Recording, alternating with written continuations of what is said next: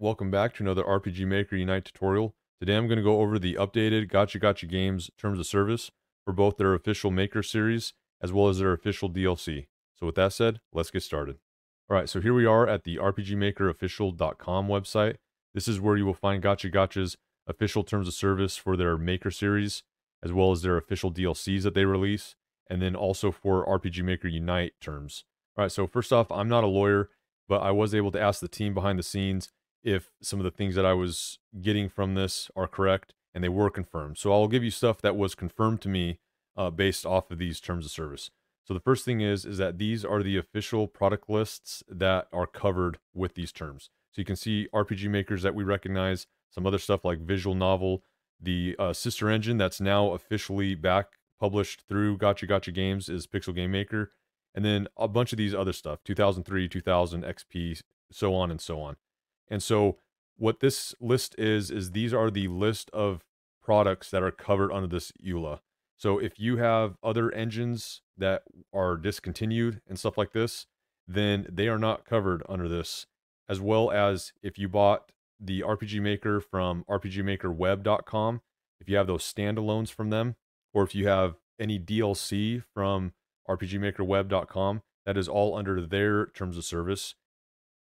Now, most of the DLC now is coming through official lines through Gacha themselves, and almost exclusively the Maker engines are now on Steam through Gacha. So anyway, as long as you have the Gacha version of these engines, then this terms of service will apply. The biggest update is that you can now use the RTP, the runtime package, in any engine, including other engines like Godot, Game Maker, Unity, you name it, Unreal. You can now use these Maker Series RTPs in those. So all the sound effects, the images, etc., as long as you own the engine. So if you own RPG Maker MZ, you can now use those base assets in another project you might be building in another engine. Pixel Game Maker MZ, same thing. And then obviously you can use RPG Maker MZ assets in Pixel Game Maker MZ, so forth and so forth. But just remember that you have to own the engine. So you have to own the engine in order to use the RTP. And that makes sense. That's just part of their terms. All right, so the next thing to go over is the DLC. This one is also pretty straightforward. As long as it is a Gacha Games official DLC, and it will have like the little tag, Gacha Games DLC, it will say it will be published by them, etc.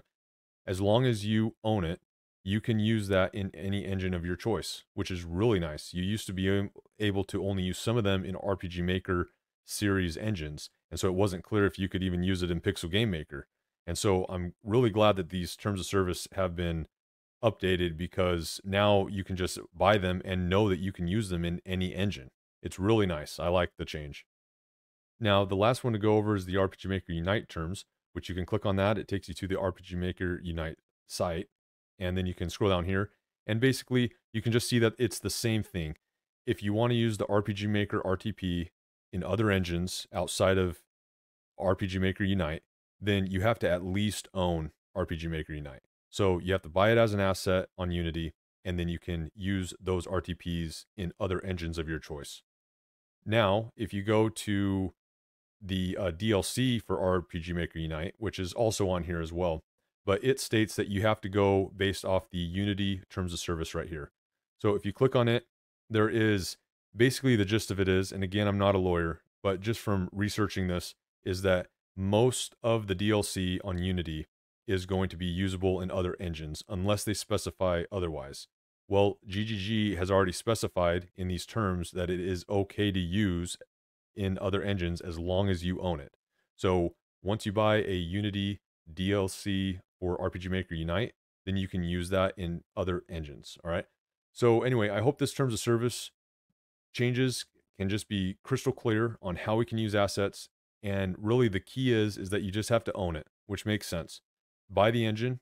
Now you can use that RTP in any engine that you want. Buy the DLC, the official DLC, and boom, you can use that in any engine that you want. So now we're not just shopping Gacha Games for their engines, although those are really nice to use as well, but now we can also shop for them for DLC to use in other engines if you're interested. So anyway, I hope these changes and update make sense. If you have any questions, comments below, Steam Forums Discord. I'll leave a link to this terms of service down below. And with that, I'll see you at the next video.